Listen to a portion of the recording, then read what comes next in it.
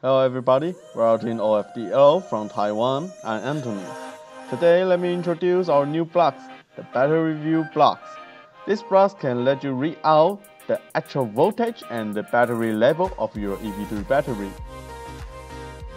In 2018, we have released our EV3 BatteryView tool. It was a EV3 app. You can upload the apps into EV3 Brick and run this app. You can read out the EV3 battery stores. But I think it's not good enough because it's just a build program. So we try to build our own firmware and add in some own APIs, or we can call it the OP codes. Also, we try to build our own blocks to read out the actual voltage and the battery level from the EV3 brick. Because we use our own firmware, so you need to update your firmware first.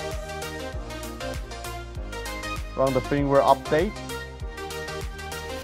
choosing our own firmware, click the update firmware, and wait a file.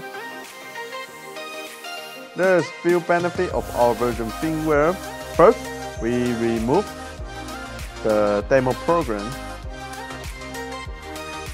The demo program is disappeared because I think it's not useful, especially at competition.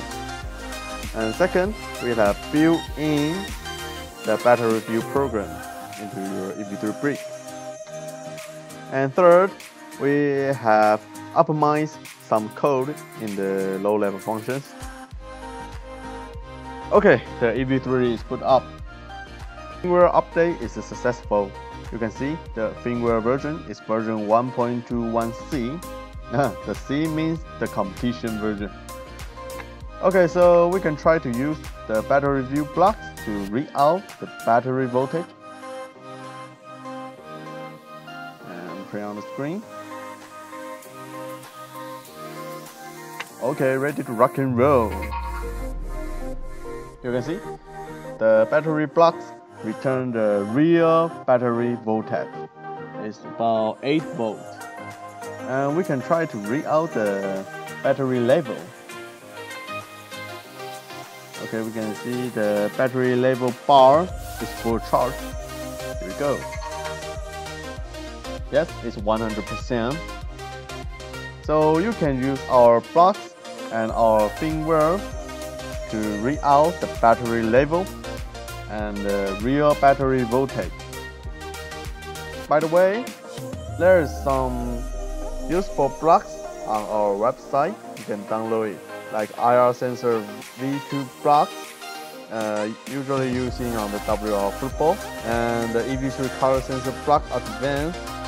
It's very useful for the WR regular category, and some toolbars and NFT light sensor block and NFT color sensor block.